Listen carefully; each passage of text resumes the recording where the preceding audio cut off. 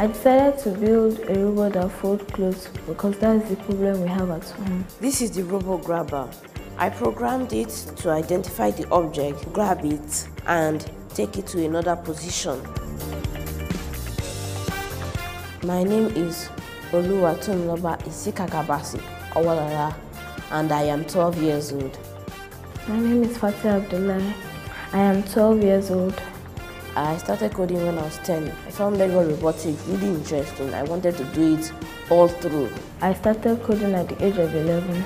I decided to build a robot that folds clothes because that's the problem we have at home. We wash clothes and there will be lots of t-shirts to fold. I love coding. That's why I want to be a robotic engineer. When I grow up, I would love to be a food scientist, and I will be able to use this coding to build so many things that will help me.